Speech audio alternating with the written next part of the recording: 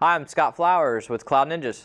Today we're going to continue our series on the Dell PowerEdge R540 server. In this video we're going to specifically focus on RAID. Let's get going.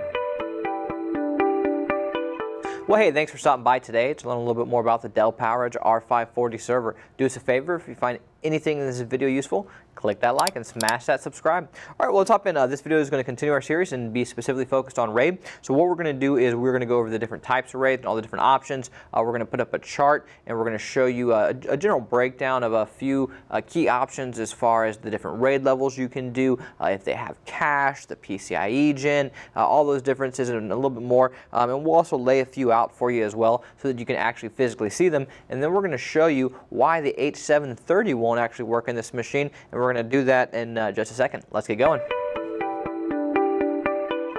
Alright, so I put on my ESD gloves and my ESD jacket and we are good to play around here. So I laid out 4 options and this is only a few of the options because there are actually a lot more options, and we'll put up a graph here in a second. So what I laid out was the HBA330, the H330, the H730P, and the H740P.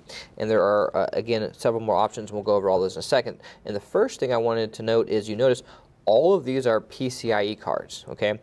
Unfortunately, with the R540, mini monos do not work. I'll repeat that again. Mini monos do not work with the R540. There is not a dedicated port for the mini mono, so you have to use the PCIe cards in order to get RAID for the R540, at least on the hardware side. But in this case, there is a dedicated RAID PCIe slot that you will see in the server in a second. That's actually kind of in the middle. And so again, we laid out a few options. So one of the things I want to notice, this H330 actually won't work. And if you look at all the options, you'll notice the big difference for the H330 is the connectors. All the connectors are further back, and on this H330 it's further up. Now there are other H330s where the connector will be moved back that will work, and again the H330 is supported, but this specific one would not work, and I wanted to lay it out so that you could actually see the connectors and you can see how much further in it is. And because of that, the connection, there's limited room with the dedicated PCIe slot for the RAID. You physically wouldn't be able to put the plugs in, so this would not actually work. Okay? All right, so let's hop in and let's go over the overall options, and we're going to go over some of the differences in between them. So the first thing first, you have, and honestly, as we go through this too, we're going to name a couple of HBAs, which technically aren't RAID, they're pass-throughs, but wanted to add them to the list as well, just so that you know all of your options as a whole. So before someone drops a comment down below trolling me, just wanted to put that out there. All right. So first things first, the RAID options. You got the S140, which is an onboard software RAID. So obviously we can't lay that out for you. It's going to have RAID levels of 0, 1, 5, and 10. There's no cache, of course, and it's going to be drive speeds of 6 gigabit for SATA, and there is no SAS support. So I wanted to point that out. If you wanted SAS, you have to have a physical hardware RAID, okay? And there's going to be, the PCIe gen is not available, and it's a software RAID, it's not hardware. So next up is the HBA330, and again, this is technically not a RAID, it's going to be a pass-through. There's no cache. It's going to be 6 gigs for SATA, 12 for SAS, and it is PCIe 3.0, and it is your first hardware option, okay? Next, which we don't actually have laid out here, is going to be the HBA 350i and the HBA 355E. Both of those are pass-throughs again because they're HBAs. There's no cache. It's going to be 6 gigabit for SATA and 12 gigabit for SAS for both of those. And those are actually going to be PCIe 4.0, and those are, of course, hardware RAIDs, right? The next is going to be our H330, and again, this one wouldn't work because the connectors are too far, but there are H330s that will work, so make sure you're being very careful when you're buying your H330s, and H330s are an excellent option for storage. It is really probably the best option for storage. You're going to have RAID levels of 0, 1, 5, 10, and 50. There's no cache, unfortunately, with the H330. It's 6 gig for SAS, 12 for SATA, I'm sorry, 6 gig for SATA, 12 for SAS, PCIe 3.0, and it is, of course, a hardware RAID. And then next up is the H H330P. The H330P is going to be 0, 1, 5, 6, 10, 50, and 60. It's 2 gig cache, and it's going to be a 6 gigabit for SATA and 12 gigabit for SAS. It is PCIe 3.0, and it is a hardware RAID. Next up is the H740P, one of my personal favorites because it has 8 gigabytes for cache. It's going to be the same RAID levels, 0, 1, 5, 6, 10, 50, and 60. It's going to be 6 for SATA, 12 for SAS, and it's going to be a PCIe 3.1, and it is, of course, a hardware RAID.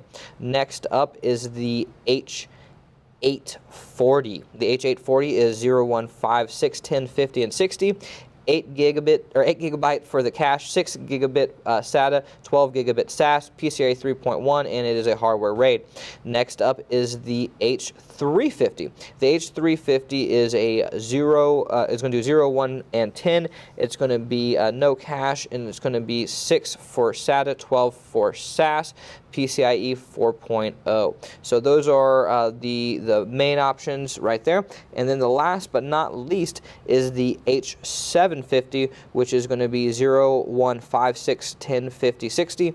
8 gigabytes for cache, 6 gigabit for SATA, 12 for SAS, PCIe 4.0, and it is a hardware RAID. So now that we've gone through all the options, and as I said, there are many options, and these are just a few, on our website, at least right now. I'm sure we're going to add more options as we go forward. Right now, the main options that we put out are the H330, the H330, the H730P, and the H740P, which is what we have laid out right here. But again, if you wanted something that's not on there, you can always contact our sales team, and we can always customize whatever you need.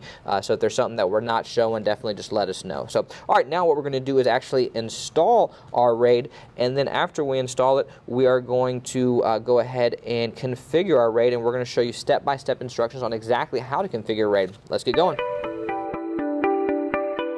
All right, so now we're going to install our H330. So all you're going to need is your H330. You're not going to need any tools to do this. This will be a pretty simple install overall. So we're going to need to remove the riser and the air baffle. So we're just going to lift the riser straight up. And sometimes it'll get stuck right here. There's a little piece that can sometimes stick out, so you got to be careful with that if that gets stuck. You don't want to break that by lifting up too hard. All right, the next thing you want to do is remove the air baffle. So we're going to pull this straight up. So as we discussed, there is an internal PCIe slot specifically for the RAID, okay? And you'll also notice, I guess I should have pointed this out, every one that we were showing has a low profile. You could technically put no profile, but it kind of dangles, and I'm not a big fan of that. So if you're buying them from us, we're going to put a low profile one in, and of course a high profile won't fit. So in order to remove this, all you need to do is push this blue tab down, nice and simple.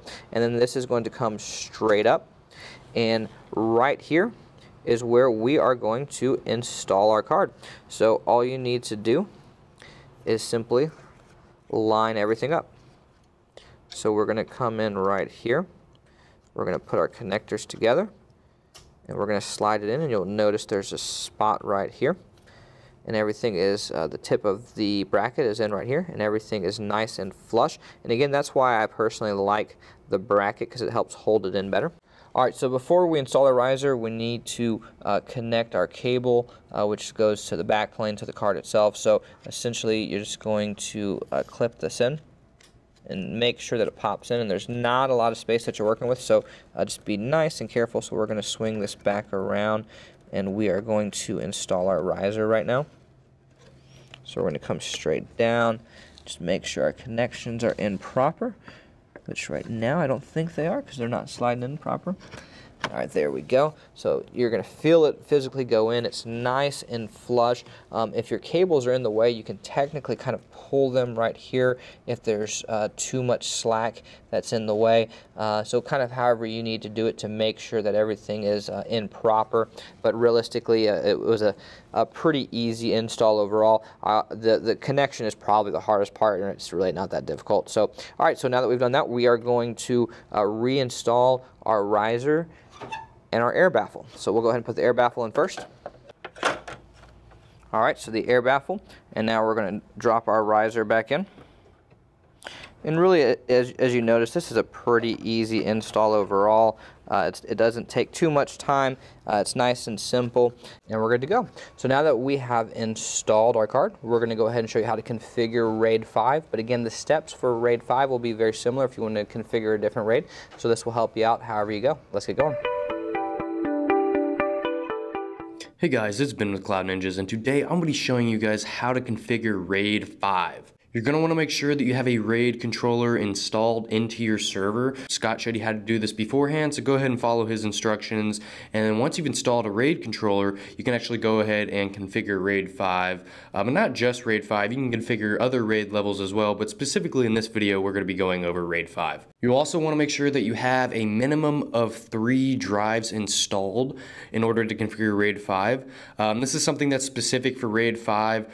RAID 0 and RAID 1, they have different minimum drive requirements. So go ahead and research the drive requirements for the desired RAID level that you are looking for, and then just make sure you have that number of drives installed. And if you want to install more than that minimum, then you're more than welcome to. But specifically for this video, you're going to want to need a minimum of 3 drives plugged into your server. So in order to get started, you want to go ahead and boot up your server. And during post, you want to go ahead and press F2 so we can go into System Setup. Once in System Setup, go ahead and scroll down to Device Settings. Once we're in Device Settings, you want to go ahead and click on the option that represents our RAID controller. And inside of this menu, we can go ahead and click on Configuration Management. And then we can click on Create Virtual Disk. Once we're in here, we can go ahead and select our RAID level. So like we said earlier, we're going to go ahead and do RAID 5.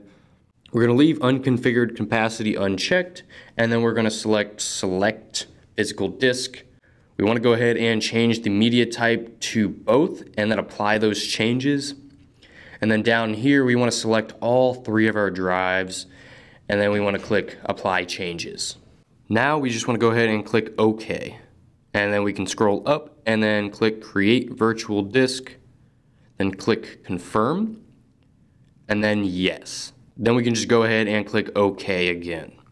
So really what that was saying was that, hey, if you do this operation, if we create this virtual disk, it'll erase all the data that is on those drives. So if you're okay with erasing the data that's on these drives, or those drives have no data at all, then you're all good to create the virtual disk. Now once that's done loading, there's only one step I like to take just so I can make sure that everything was done properly and that creating this virtual disk did indeed work. So we want to go back to that main menu and then go to Virtual Disk Management. And here we can see where it says Virtual Disk 0, RAID 5. So this is that RAID 5 array that we just created. So as you can see, it did indeed work, and we have successfully configured RAID 5. If you found this video useful, go ahead and leave a like and smash the subscribe. And if you're interested in purchasing a custom-built server, whether it's Dell, HP, Supermicro, Cisco, we have plenty in stock. We also have AMD Ryzen servers, AMD EPYC servers, Intel Xeon scalable servers. So if that's something you're interested in, go ahead and email us at sales@cloudninjas.com. That's sales@cloudninjas.com. Take care, guys.